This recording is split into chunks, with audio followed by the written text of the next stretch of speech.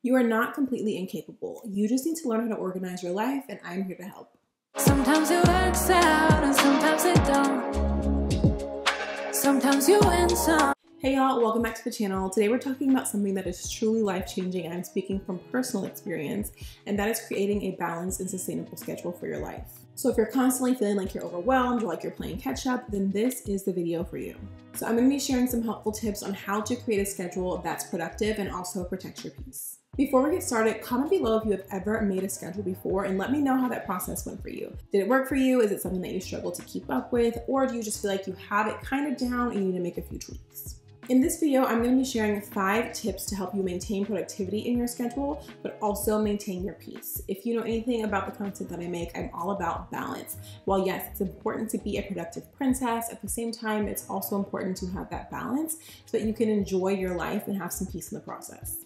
I am also including a guide to creating your color-coded Google Calendar during this video as well. So I personally love Google Calendar. If it's not on the calendar, I am probably not going. So I'm going to show you how I set that up and how you can color code it and set reminders and all those things to make it a super useful tool for you. But let's go ahead and get into these steps. The first thing that you're going to have to do is define your priorities. Ask yourself, what truly matters to me at this point in my life? For me personally, it's really trying to find a balance with my career goals and also maintaining my health through self-care and also nurturing the relationships that I have in my life. So the best way to start is just pick about 3 to 5 different priorities that you have in your life, write them down, and try to identify the order of which one you think is going to require the most of your time to which one you think is going to require the least amount of your time. By having that visually mapped out in front of you, it makes it a lot easier to see where your time is going and also where you would like to be allocating your time so that you can reflect and see what changes or adjustments you need to make in order to make your time more effective and make every single thing that you're doing actually work for you. The second thing that you're going to want to do is time block your day. I promise you, time blocking has made a huge difference in my life because it takes out a lot of the guesswork. I don't have to think about what I'm supposed to be doing and when, because I know I've blocked off this specific amount of time to focus on this specific task. So the way this works is you're dedicating a specific amount of time each day or each week to different areas of your life, whether that's exercise, working, meal planning, anything that basically really contributes to your lifestyle that you do on a regular basis. This really helps you feel like you're in a consistent flow without feeling like you're constantly switching gears and your attention is not as divided, which will provide a lot of mental clarity and help you to avoid brain fog. I was noticing that I was kind of bouncing around in what I was doing when I was cleaning my house. So I would like start cleaning in the bathroom and then I would take the clothes to the laundry room and then I would get distracted in the laundry room and start organizing the shoe cabinet. And basically I would never finish one space because I was always bouncing around, devoting a little bit of time to each thing, but never mastering or fully completing anything. And I feel like that's kind of how it can work in life if you're not following a time blocked schedule. So you need to allocate specific time to specific areas of your life. One important thing to always make sure that you include is some buffer time because realistically, things do not always go as we expected. I know I'm someone who kind of thinks like things aren't going to take as long as they actually take, which then makes me end up being late. That was something that I really wanted to work on in 2024 was being on time for things. And what I realized was I can't shove everything into my day. I have to be realistic about how long things could potentially take and allow myself that extra time to complete things. So that is where Google Calendar comes in. If I finish up before the time block runs out, that's great. I can go do something else or I can move on to the next task. You kind of have that freedom and flexibility, but at the same time, you've given yourself a bit of focus and a bit of direction. So let's go ahead and jump into this Google Calendar color coding tutorial, and then we'll hop back into the video. Okay, y'all, the way that I love Google Calendar at this point, it's giving obsession, but I promise you this will make such a positive impact on your life. Now, there's a few different ways to make your Google Calendar work for you. I'm gonna start off with the simplest way, which I feel like is the most sustainable. The only thing with this one is you don't have as much ability to customize and share different calendars, but it still gets the job done. So for example, let's say on Monday morning, I want to do my workout. So I'm going to do an 8 a.m. workout here. So I will just go into my calendar and I will type in workout. But remember, you want to make sure that you are very specific about what type of workout you're doing, where you're doing it, all that kind of stuff. So here on the little part where you can add like descriptions and things, you can say what type of workout you're doing. So for this Monday, I'm going to do a mat Pilates workout at home, and I'm going to use the Peloton app. So now there is literally no excuse when Monday morning rolls around that I'm like, oh, I don't know if I can work out. I don't know if I should be working out, because it's right here in my calendar and all the specific steps are there as well. Now, here's where your notifications come in. You can notify yourself a certain amount of time before this event occurs. I like to do 10 minutes so I can like stop whatever I'm doing, make sure I'm dressed for the workout, all that kind of stuff, and get ready for what I said I was going to do for the day. So I can simply click save, and now that is on my calendar. Next up, let's say Tuesday evening, or Monday evening, I have my coaching clients. So I'm just gonna type in a block here for coaching clients. I don't have to add any specifics, but I could if I wanted to. And then over here, I can just come and switch up the color. These are kind of like the default colors that come. I feel like my coaching sessions are like very calming, so I'm gonna go with a lavender color for those. And then let's say on Tuesday, or really every day of the week, I wanna make sure that I am blocking off time to have lunch. So I can go in here and add a lunch break, but I can make it repeat. So if you see here where it says does not repeat, you want to click that and click the little drop down menu and go to custom is usually what I do.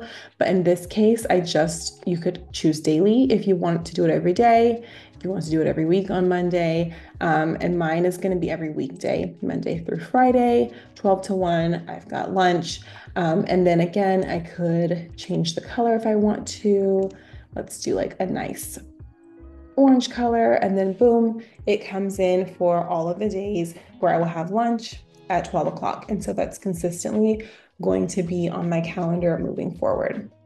Now, let's say we're moving on to Tuesday, and this day I have a doctor's appointment and it's far away. So I'm going to block off 2 hours for that. So I can go in there and put doctor's appointment, and then I can even like add the location. So let's say I was going to my allergy doctor. I can literally type it in, pick which location I want to go to, and save. So now I know I have a doctor's appointment, I know where I'm going, and I know when I have to be there. So again, if I wanted to go in here and edit this, I could just click on the event, click the little pencil, and I could change the color. I could also add notes like bring my EpiPen, just little things that I don't want to forget. And it's always going to be here and nicely accessible within my calendar. You also have the option to add people to your calendar invites. So like, let's say, for example, I wanted my husband to know that I had this doctor's appointment, so he knows where I am during this time. I could just invite him via this link, and it's going to go straight to his calendar, which is a really nice perk. So now let's say you don't want to use this method and you want to have a bit more separation in your calendars. That's where everything comes in here on this left panel. So you can see there are different calendars that I've created. We've got a family calendar, things for friends, client sessions for life coaching, my man, wellness and fitness. So what I could do in this case is add an event. So let's say this workout up here.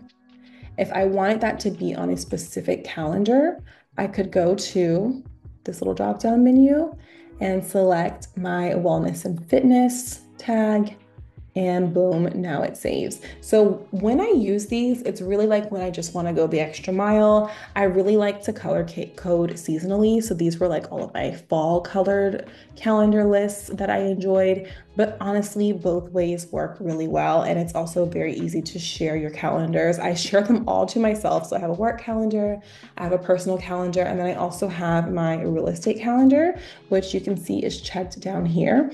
So I don't have anything happening for this week scheduled yet for my real estate calendar, but it would show up in red. And then if I didn't want it to be there, I could just literally click it off. So let's say, for example, usually on Fridays, I like to go do apartment tours because I am an apartment locator as well. So if you're in the Houston area, more specifically, I specialize in North Houston, but I've got all of Houston on lock. If you're looking for an apartment, it's completely free for you to work with me. And I would be so happy to help you along that journey. I'll just put all my information for apartment locating and my realtor information in the description box if y'all want to check that out. But let's say I had to go do some apartment tours, and I'm going to do that 10 to 12, but I want it to be on my real estate calendar. I would just go down here and click Amber Wilcott's real estate, which is supposed to be red. And now it's saved there. So I can like click off if I don't want that calendar to show, and I can click back on if I do want that calendar to show. So this is just kind of a brief overview of different things that you can do in Google Calendar. You can also view it by day if that's easier for you.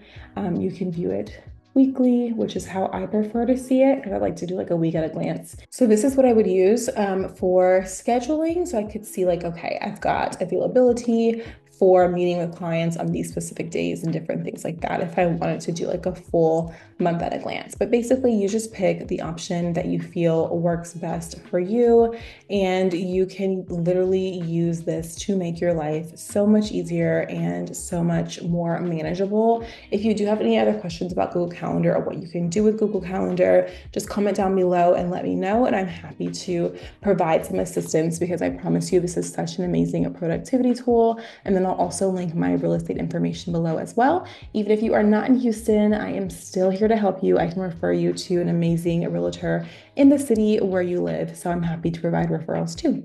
All right, let's get back to the video. All right, next up, we've got step 3, which is creating routines. This is extremely valuable when you're trying to create a schedule that's both sustainable and productive. But there is a key piece to remember. When you're creating these routines, you cannot be rigid. With any type of rigid system or steps that you have to follow, it makes it so much harder, which then takes away that sustainability piece. Because if it's really difficult, you're not gonna wanna do it, you're not gonna have motivation, and you may also be lacking discipline, and that combination just means it's not going to get done. But if you think about your routines as something that's fluid, flexible, and adjustable, it gives you a little bit more leeway to actually achieve your goals and accomplish what you are working toward without being so strict on yourself. For example, let's say in your morning routine, you wanna make sure that you have time for skincare, for reading, for prayer and meditation, to make breakfast, and to get in a workout. Well, it's kind of hard to accomplish all 5 of those things every single day at the same exact time. Life happens. Sometimes you're tired and sometimes things just come up. So it's a lot easier for you to say, okay, today I don't have 2 hours for a morning routine. Maybe I only have 30 minutes. So from that list of 5, what are 1 or 2 things that I can choose to focus on during that 30-minute time where I'm still gonna set myself up for success. I'm still going to pour back into myself and enjoy my morning routine, but I'm also not gonna feel super pressured to rush through everything simply because I felt like I wanted to get it done. The key is flexibility. You have to learn how to give yourself grace. There are times where I'm just so tired in the morning, like I don't have all of the energy to do all the things that need to be done or all the things that I would like to get done. And so I have to be realistic with myself and just pick one thing to focus on. That way I still feel like I was pretty productive with my morning, and I can go into the rest of my day feeling accomplished and feeling like I made some type of progress, even if I wasn't able to get every single thing done. And step number 4 is batching similar tasks together. You hear a lot about batching when it comes to content creation, and that's actually something that I do as well. I'm actually working on a new series for my Instagram for 2025, and it's a fashion series. But instead of me every single Friday making sure I'm up at a certain time, having an outfit laid out, doing hair and makeup, one Friday a month, I can just film 4 different fashion videos and upload them to my Instagram. So I've saved so much time that I would have to spend on doing my hair and my makeup over and over again. And I've been able to just do it all at once, knock it out, and get it accomplished. And that concept of batching can work in so many other areas of your life, even if you're not someone who's a content creator. So one thing that I do for this in my work as a career coach is I set aside an entire morning block for focus time. And then on my Google Calendar, inside of that event, I write down different notes of what I do during my focus time. I may be checking in on clients or looking over resumes or reviewing LinkedIn profiles and adding notes. It just could be a variety of different things, whatever applies to your life. But I have a list of most of the things that I will do during that time because they're all similar. They are all centered around working with my clients, and they are all centered around me. I don't have to meet with anyone. I don't have to collaborate with anybody. I have tasks that I have to get done. I can block them all together during that one focus time. And then that way I've knocked out a bunch of tasks just in one simple time block.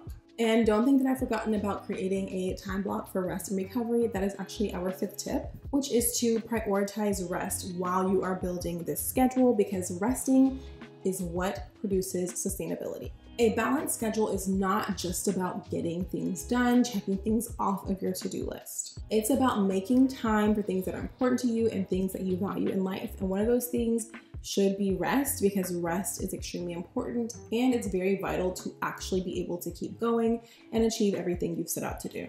So just like you would schedule a workout or a meeting for work or time to go have lunch with a friend, you need to schedule time for rest and relaxation and be specific about what you are going to do. Because if you say, okay, every Wednesday night from 6 to 8 p.m., I'm gonna make that my self-care time block and I'm just gonna focus on me.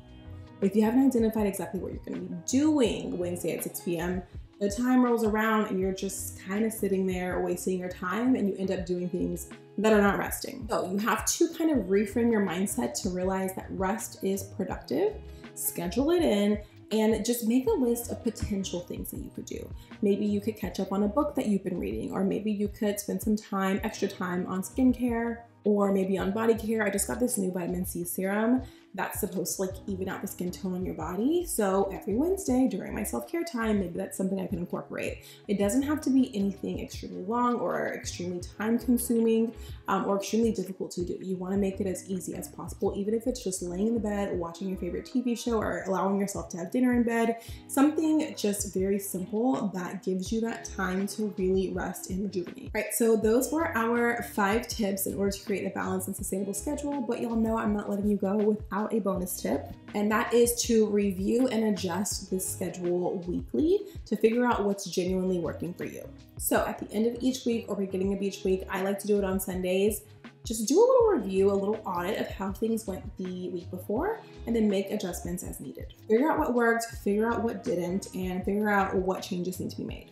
This reflection time is really going to help you kind of fine-tune your approach and also stay aligned with your goals. You may notice that you're doing way too much of one thing that's really not helping you get to the finish line of where you would like to be. So you can reduce that area and maybe add to other areas in your life to really create that genuine balance. Overall, creating a sustainable and balanced schedule is really about making your time work for you. It is a process of trial and error, honestly, but I feel like if you just kind of try out some of the steps that I've mentioned in this video, you're on your way to creating a very peaceful, balanced life that you can truly enjoy. Thank you all so much for watching this video. And if you're interested in more tips on elevating your lifestyle or creating a balanced life, then you're in the right place, and go ahead and subscribe to the channel. Thanks so much for watching, and I'll see you in the next one. Bye.